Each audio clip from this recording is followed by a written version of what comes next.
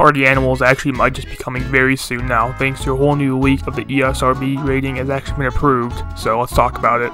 Basically, just to give you a quick rundown, when an ESRB rating actually gets a rating, so say if it's like rated E10+, or rated E, or even rated like T for teenager, basically it means that the release date is very soon. They have a set release date on it, and it actually went out to the ESRB rating, you know, whatever they do there, whatever the heck they do there. It basically just means that the game is ready to go. It's basically done at this point. It's ready to be shipped. It's ready to be sent out. The rating is out, so the game has been play tested from that company or from those people where they can actually ship the game out any day now. Basically what it means is the game is coming closer and closer. That's basically all it means.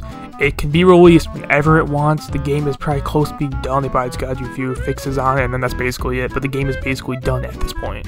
The weird thing about all this is that there's not really any sort of like communication towards like Twitter or through like their social media pages talking about the game. They just sort of dropped in the Game Awards saying that the game's gonna be coming in 2023 of spring. That's basically it. But thanks to this new rating, expect something very, very soon. But that's all I got for you guys today. If you like the video, subscribe, since we talk about party animals, Xbox news, and all this stuff basically all the time.